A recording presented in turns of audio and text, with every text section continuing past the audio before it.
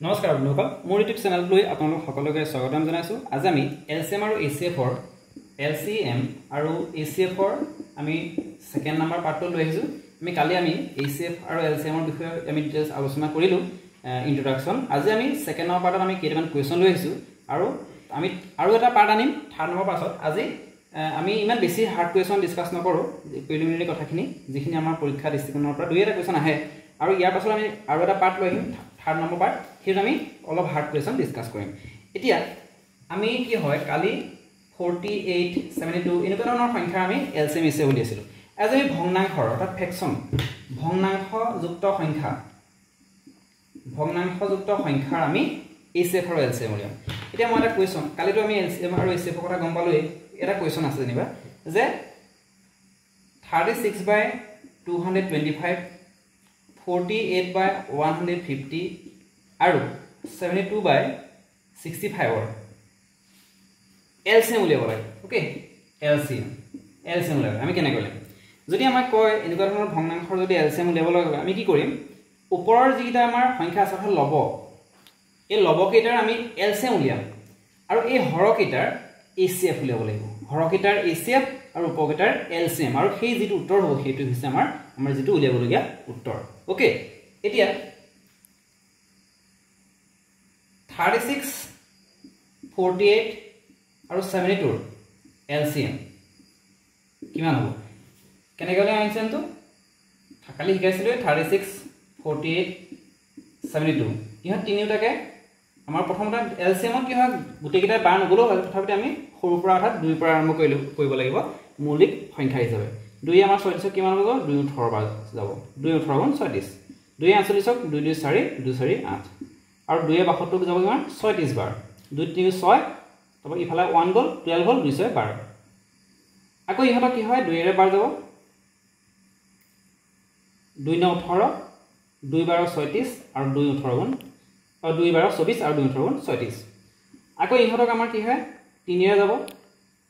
3 3 9 3 4 12 আৰু 3 6 গুণ 18। এতিয়া আমাৰ আকৌ 3 এৰে যাব 3 ইয়াক এবাৰ গল 3 এ 4 নাযায়, গতিকে আমাৰ LCM ত নজোৱাটো লব লাগিব, ললো প্ৰবলেম নহয়, গতিকে 4 টো নামি আহিব কাৰণ 3 এ যদি 4 বাৰ নাযায় 4 টো নামি আহিব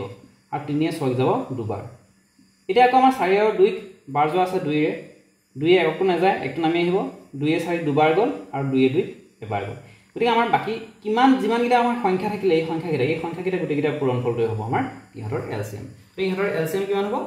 অৰ্থাৎ আমি এনেকৈ লিখিব লাগিব LCM of 36 48 72 divided by HCF of 225 150 and 65।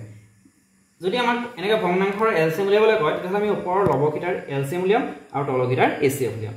এতিয়া ওপৰকেইটাৰ LCM আমি কিমান পালো? 2 * 2 * 2 কেইটা পূৰণ? এটা দুটা তিনটা চাৰিটা আৰু 3 আছে আমাৰ দুবাৰ পূৰণ। এটা পূৰণ কৰিব লাগিব আৰু HCF টো উলিয়াব লাগিব। মই HCF টো দিয়া কৰি কৈছো। HCF টো আমাৰ তলকেইটাৰ HCF উলিয়াব লাগিব। কিমান আছে? 225 150 আৰু 65। এতিয়া ইহত তিনিটাকে আমাৰ কি HCF আমাৰ কি হ'ব লাগে? HCF আমাৰ তিনিটাকে বাৰ যোৱা হ'ব লাগিব। তিনিটা নহয় যিমান কিটা সংখ্যা থাকে আৰু 5 এৰে যাব 5 এৰে যাব 5 4 20 5 5 25। এটা 5 3 15 আৰু শূন্যটো আহিলে 5 13 গুণ 65। এটা ইহত তিনিটাকে বাৰ যোৱা কিবা সংখ্যা আছে? 45 আৰু 30ক 3 ৰে যায় কিন্তু আমাৰ 13ক 3 ৰে নাযায়। অৰ্থাৎ আমাৰ 13 যেটা এটা মৌলিক সংখ্যা 13ক আমাৰ 13ৰ বাহিৰে আৰু 1ৰ বাহিৰে বেলেগ সংখ্যা বাৰ নাযায়। গতিকে 13 আকৌ ইহতকো বাৰ নাযায় নহয়, গতিকে ইয়াত আৰু মিলি থকা কোনো নাই। গতিকে ইহতৰ HCF কিমান হ'ব? 5 হ'ব। গতিকে আমাৰ HCF of 225 150 and 65 কিমান হ'ব? 5। ওকে, এতিয়া ওপৰৰ সংখ্যাকেইটা পূৰণ কৰক। 2 2 4 4 2 8 2 16 3 48 43 144 ডিভাইড বাই তলত থাকিব 5।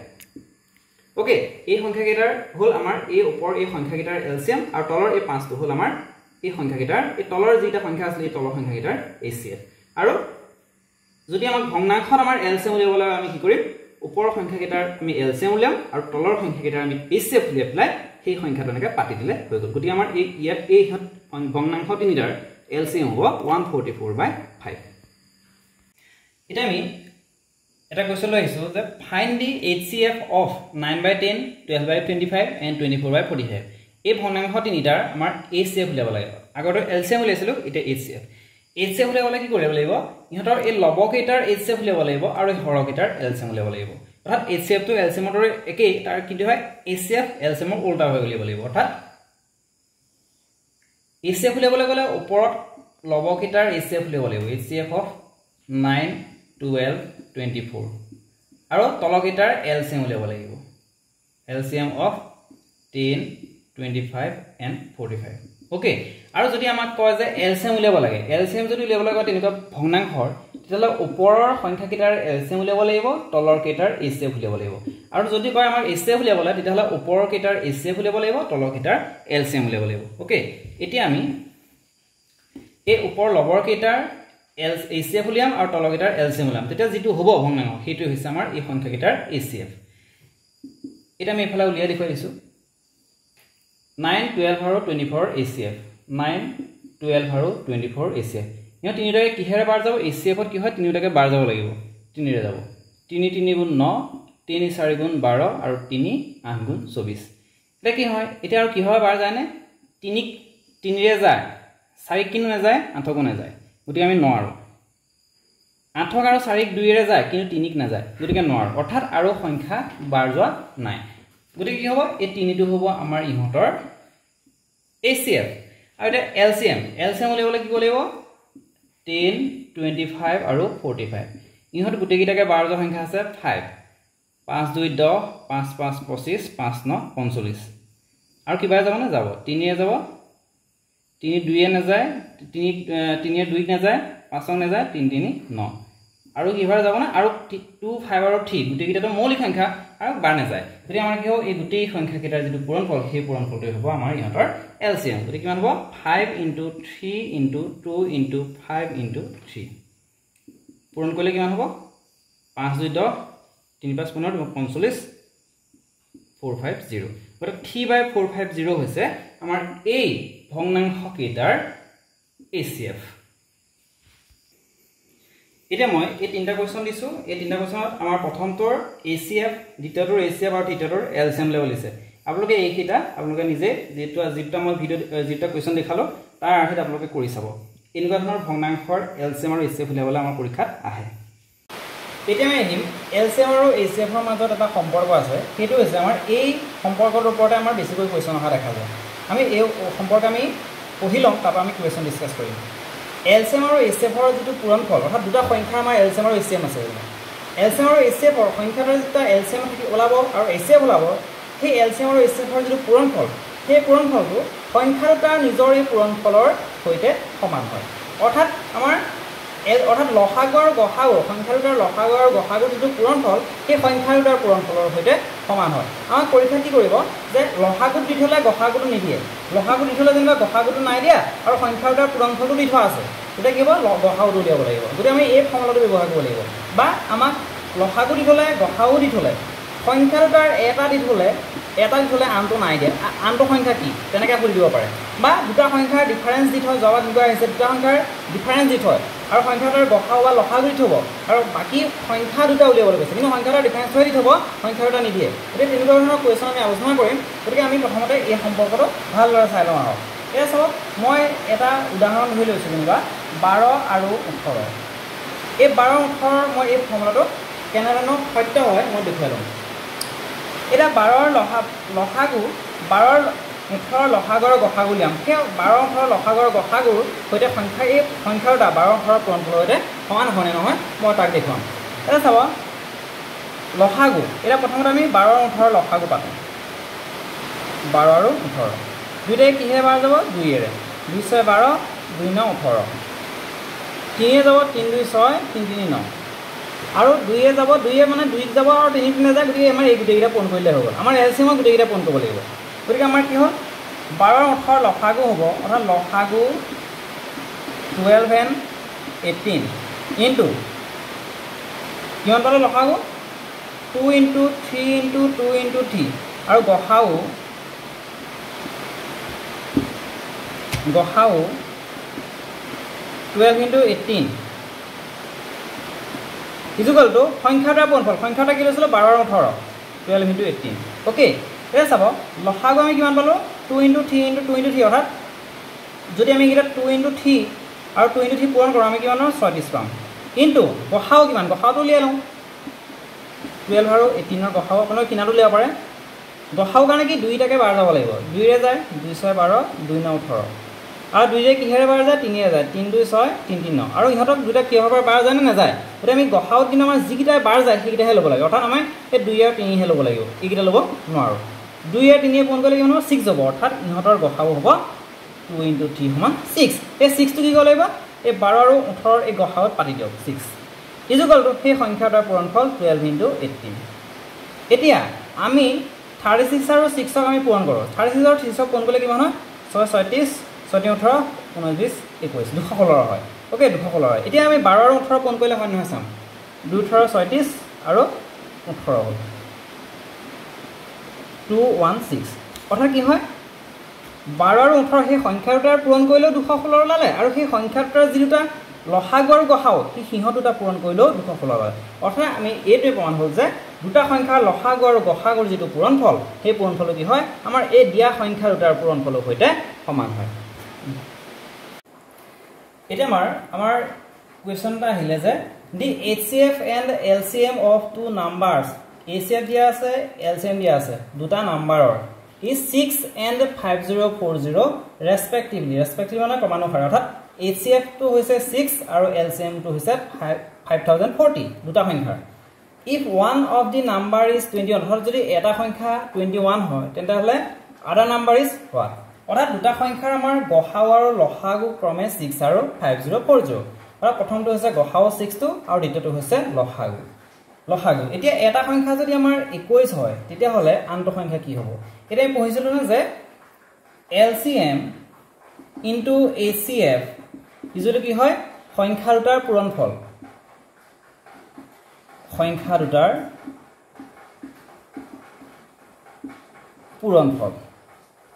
এইটো ফৰ্মুলাতে হ'ব এই সব LCM কিমান আছে আমাৰ LCM আছে 5040 অৰ্থাৎ এইটো হৈছে কি লসাগু LCM মানে 5040 ইনটু HCF কিমান আছে HCF হৈছে আমাৰ 6 গহাও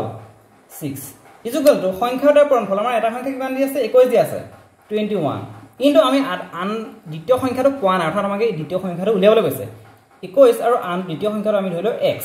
অৰ্থাৎ এটা সংখ্যা 21 আৰু আনটো সংখ্যা x অৰ্থাৎ 21 আৰু x এই সংখ্যাটোৰ যিটো পূৰণফল সেই পূৰণফলটো কি হয় HCF আৰু LCM ৰ সৈতে সমান হয় এটা HCF LCM আছে ইমান HCF আছে ইমান এটা ইয়াৰ পৰা আমি কি কৰিম x টো হৈছে আমাৰ কি দ্বিতীয় সংখ্যাটো সেই দ্বিতীয় সংখ্যাটোকে উলিয়াব লাগে অৰ্থাৎ আমি x টো ধৰি লৈছো ইয়াত আমাৰ দিয়া নাই x টো আমি ধৰি লৈছো এই x টো উলিয়াবলৈ হলে এই সংখ্যাটো যে 21 টো ইয়াৰ লগত পূৰণ হৈ আছে নাই যদি পূৰণ থাকে সমানচিৰৰ আনটো সাইডে গুচি যায় তেতিয়ালে কি হ'ব ই লবৰ পৰা হৰৰ জেগালৈ গুচি যাব অৰ্থাৎ ইফালে আহিলে কি 21 ৰ ঠাইলে অৰ্থাৎ 21 টো হৰৰ জেগালৈ গুচি আহিব ইয়াৰ ওপৰত কি হ'ব 5040 into 6 এটা চাব আমি কটাকটি কৰিব লাগিব ডাইৰেক্ট এইটোৱে পূৰণ কৰি হৰণ কৰি নিদিব কটাকটি কৰিলে আমাৰ বেছি সহজ হয় 6 আমাৰ 3 এ যায় 3 এ 6 বাই দুবাৰ আৰু 3 এ যদি 6 যায় আমি ইয়াও কাটিব লাগিব 3 এ 21 কিমান বাৰ যাব 7 বাৰ যাব এটা 7 ৰে আমাক 5040 কো বাৰ যায় কেনেকৈ চাব 7 ৰে 50 ওচৰৰ কাক যায় 49 কিমান 7 বাৰ যাব 7 7 গুণ 49 আৰু 50 49 50 ৰ পৰা যদি 49 গুচি যায় কি হ'ব 1 থাকিব 1 টো যদি সিফালে যায় কি হ'ব 14 হ'ব 14 কি হ'ব 7 ৰে দুবাৰ যায় আৰু সিফালে 0 টো আছে ওকে এইটো কাটি দিলো কিমান বাৰ গ'ল 720 বাৰ গ'ল অৰ্থাৎ কি থাকিলে আমাৰ ওপৰত এটো 720 ইনটু আৰু সিফালে দুইটো থাকিলে সমান x যদি আমি এই সংখ্যাটা পূৰণ কৰি যিটো পালো কিমান পাম 200 224 214 সমান x অৰ্থাৎ এই সংখ্যাটা পূৰণ কৰি আমি পালো কিমান 1440 গতিকে এইটোৱে হ'ব আমাৰ উলিয়াবলগীয়া আনটো সংখ্যা অৰ্থাৎ আমাৰ উলিয়াবলগীয়া যেটো আমাৰ সংখ্যাটাৰ পূৰণফল পাইছিল 21 আৰু আনটো সংখ্যা এই সংখ্যাটো হৈছে আমাৰ 1440 এতিয়া 2 নম্বৰ কোৱেশ্চন আহিলে that the HCF of two numbers is 16 অৰ্থাৎ দুটা সংখ্যাৰ আমাৰ HCF দিয়া আছে কিমান 16 and their product is 6400 অর্থাৎ সংখ্যা দুটাৰ পূৰণফল দিছে 6400 then the LCM of the number এটা সংখ্যা দুটাক আমাৰ সংখ্যা দুটা ডাইৰেক্ট সংখ্যা দি থোৱা নাই সংখ্যা দুটাৰ পূৰণফলও দিছে আৰু আমাক গহাও দিছে এটা আমাক LCM টো দিব লাগে ওকে দুটা সংখ্যাৰ গহাও 16 গহাও দিছে আৰু সিহঁতৰ গুণফল দিছে 6400 এতিয়া তেন্তে সংখ্যা দুটাৰ লসাগু কিমান এটা আমি ফৰ্মুলাটো পাইছিলে যে LCM অৰ্থাৎ লসাগু পূৰণ গহাও অৰ্থাৎ HCF ইজুৱেল কি হয় সংখ্যা দুটাৰ পূৰণফল আমাৰ সংখ্যা দুটা কি দিছে সংখ্যা দুটা দিছে সংখ্যা দুটাৰ পূৰণফলটো আমাক দিছে মই লিখি দিছো বাৰু সংখ্যা দুটাৰ পূৰণফল আপোনালোকে পৰীক্ষাত কৰোতে ইবিলাক লিখিব নালাগে direct LCM into HCF equal সংখ্যা দুটাৰ পূৰণফল জানি গতি LCM বা HCF যিকোনো এটা যিটো দিয়া আছে পাতি দিব আৰু সংখ্যা দুটাৰ পূৰণফল দি থাকে পূৰণফল পাতিব আৰু যেনে দিয়া আছে তেনেকৈ পাতিব ফৰ্মুলাটো লিখি ল'ব দৰকাৰ নাই আমি যদি প্ৰেক্টিছ কৰোঁ তেতিয়াহ'লে আমাৰ ফৰ্মুলা নিলিখাকেও আমি অংকটো কৰিব পাৰিম এতিয়া আমাৰ LCM আমাক উলিয়াবলৈ দিছে গতি আমি LCM থাকক কিন্তু আমাক HCF দিয়া আছে HCF কিমান দিয়া আছে 16 দিয়া আছে অৰ্থাৎ গহাও 16 দিয়া আছে ইজুকলটো সংখ্যা দুটাৰ পূৰণফলটো আমাক দিয়া আছে অৰ্থাৎ সংখ্যা পূৰণফল বা গুণফল 6400 এটো পাতি দিলো কাৰণ আমাৰ সংখ্যা দুটা বেলেগ বেলেগকে দিয়া নাই ডাইৰেক্ট পূৰণফলটো দিছে এটা LCM টো লিয়াব লাগে গতিকে LCM টো লিয়াব লাগিব LCM ৰ লগত আমাৰ 16 টো পূৰণ হৈ আছে গতিকে হিফালে গলে কি হ'ব হিফালে গলে আমাৰ 16 টো ইফালে পৰা হিফালে গলে কি হৰৰ জাগালৈ গুচি যাব কাৰণ মই কালি কৈছিলো যে ইফালে যদি লব হিচাপে থাকে ওপৰত থাকে পূৰ্ণ থাকে তেলে হিফালে গলে হৰৰ জাল ঠাইলে যাব আৰু যদি ইফালে তলত থাকে কোনো সংখ্যা তেলে হিফালে গলে লবৰ জাগালৈ যাব এতিয়া 16 তললৈ আহিলে ইয়াৰ পৰা আৰু ইয়াত ওপৰত থাকিলে 6400 যদি আমি কটাকটি কৰো 16 ডাইৰেক্ট 4 বাৰ গ'ল কাৰণ 4 ফুলৰ গুণ 64 আৰু পাছৰ শূন্যকেইটা বহাই দিলে হৈ গ'ল 16 4 বাৰ গ'ল 64 পালো পাছৰ শূন্যটা বহাই দিলে হৈ গ'ল যদি তেনেকৈ আপোনালোকে 16 ৰ তেনেকৈ ফৰ্মুলা মানে